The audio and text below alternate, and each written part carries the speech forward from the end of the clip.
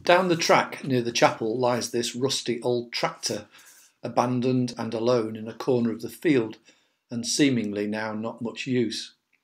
It's almost a project for the repair shop, a favourite programme of mine which will be on later this evening. I think it represents the tough place that many of us find ourselves in, and lockdown is only making things worse.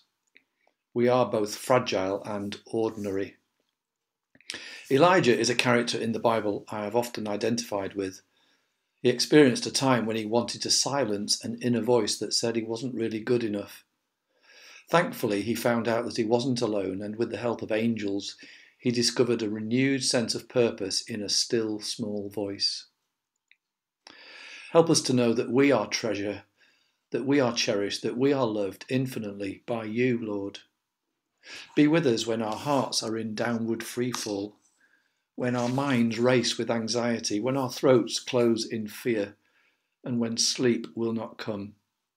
When waking hurts, be with us. In the name of Jesus, who knew despair and abandonment and has nothing but love for us. Amen.